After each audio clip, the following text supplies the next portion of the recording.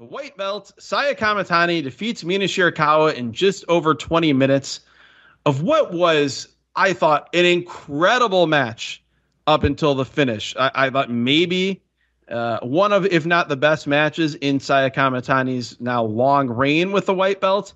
Mina Shirakawa, the match of her life, continuing the rise that she's had over the past several months. We've talked about her adding the figure four and building matches around that, becoming someone who's not just, a great babyface underdog, but somebody that can control a match really well. Everything was going great till Saya Kamitani goes up top for the Phoenix Splash, hits the rotation perfectly, but just isn't able to go out far enough, doesn't make any contact, goes back to the top rope to try it again, and unfortunately lands what basically was a Phoenix Splash double stomp directly to the mouth of Mina Shirakawa. Obviously, clearly accidental, but a brutal result, basically destroying Mina Shirakawa's face. I'm sure there are more technical terms to describe what happened, but it was horrifying to look at. Saya Kamitani gets the win. She's obviously emotional afterward. Mina Shirakawa, the promo backstage with her mouth all ajar and teeth going different directions, cutting just an incredibly emotional promo. It's a shame because this felt to me like even though she was going to lose, it was going to be a huge launching pad for Mina Shirakawa. That's been delayed. Obviously, she's going to miss some time, if not significant time, recuperating. But when she does come back, the only silver lining out of this may be that I think she's going to be an even bigger star than she would have been coming out of this match. But there's going to be a lot of pain and a lot of rehab before we get there. I kind of brain locked there. I was going to say something funny, but I don't have to. That was a hell. I don't know. I was going to try to break it up with a joke there, and then I couldn't really think of one that fit just because Mina Shirakawa is going to come out of this as a bigger star. It's not going to hurt her whatsoever missing any of the time off. It's actually only going to help. It doesn't help Stardom, but it does help her because her going away even for a little bit to get all fixed up, whenever they hit the video on her returning, it's going to be a big deal. And that means we're probably, when she does come back, we're going to get her and Kamitani again. I would be very happy with that after watching this match because they were perfect together. As you mentioned, not only did Shirakawa step up, Kamitani had a great match up until the end. And, hey, look, that mouth may have taken some damage on that first one where she came down and missed. A part of her foot did get very close to her face. Now, I'm not sure because of the camera angle how much of it did, but we know the second time she came down how much of that foot ended up hitting her in the face. And, Phoenix, Eagles, claws, predators, ripping up faces. It happens. It happens, and it happens in pro wrestling. And in some ways, maybe cosmically, it's the best thing that could have happened to Shirakawa because her toughness level being ratcheted up, her wrestling level being ratcheted up, her pain threshold being ratcheted up. I mean, this whole thing actually in some ways fits in perfectly with everything that's been going on with her. So she comes up a little bit short in a great battle where she was doing a bulk of the damage, especially early on when after her knee right away knew what she needed to do. And then ultimately coming up just a little bit short. And not only that, on that last move, not only getting beat, but getting hurt. I think that can only play into her comeback and making her an even bigger star. Yeah, I agree. It's a terribly painful way to get there and not one that was planned. But I think that will be the end result. Just a couple other things I've seen. It's the internet, so people are stupid. Saya Kamitani didn't. It is true. It's an evergreen statement. Saya Kamitani didn't mean to hurt Mina Shirakawa. Oh, come on. Things happen in wrestling. It doesn't mean she's a bad wrestler. It doesn't mean she's a dangerous wrestler. Things happen in professional wrestling. People get hurt. I think in hindsight, maybe the only thing that would have been a better decision would be instead of going up again to land the Phoenix, going up and just doing a straight 450 which she does sometimes on non-pay-per-view shows, still look spectacular. There's probably less of a chance of the feet to the face on that.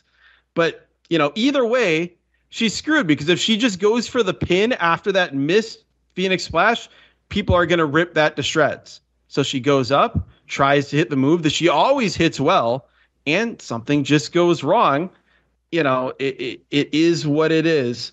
To your point, Saya Kamitani had a great showing up until then. And as someone that has largely been kind of forced to learn on the job, we talked about how the rapid improvement she showed between the couple months shutdown and then when everything restarted a couple years ago and Stardom started running shows, and she immediately became someone who was getting a push, and then the road to her winning the white belt.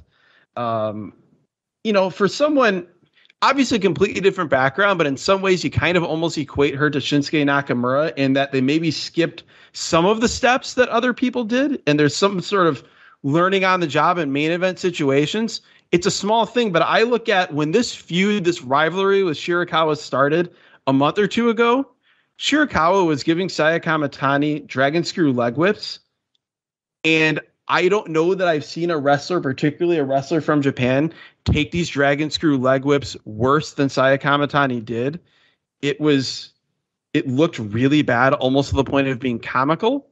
And I was like, oh, I wonder what this is going to look like, the next time she takes this, or the next time she takes one and has to do it in a big match. She got hit with several dragon screws here, and it looked phenomenal. She sold them as well as anybody does. So it's another sign of her under pressure, improving. And so I hope this isn't something that, she carries too much with her, this injury to Shirakawa. I hope that, she's able to overcome it as far as doing this move, the Phoenix Splash again. Because she's got a big match coming up in a couple of weeks. I fully believe she will. It's just a really unfortunate thing that obviously it sucks for Shirakawa. It sucks that she's got to go through this.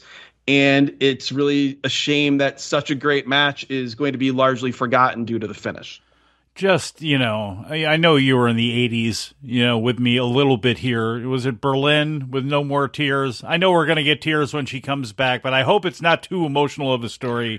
And what is your problem with crying and wrestling? I think we need more of it. It's the Tanahashi Nakamura argument from the first few years of this podcast in 2022 is you and I differing on crying and wrestling. Now, I love it. I'll give it to Mina Shirakawa. When she comes back, she should be emotional. Coming back would fit her character personally, the Venus herself and all that stuff. But God, if Kamitani feels bad, no way. She should be happy about the fact she hurt her. But you know what?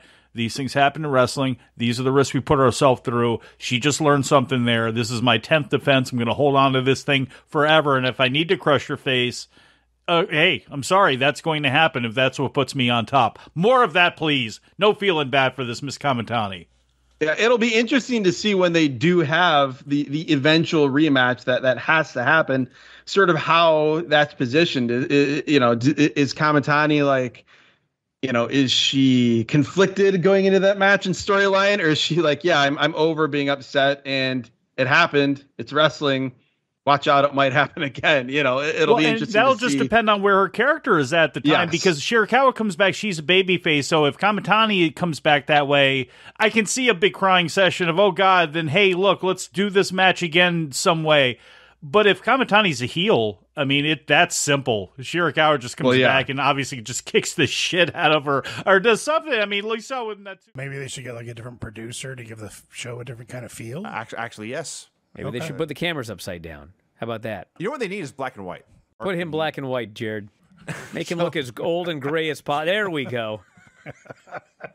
Excellent. Hey, Jared, can you put Vinny upside down? There we go.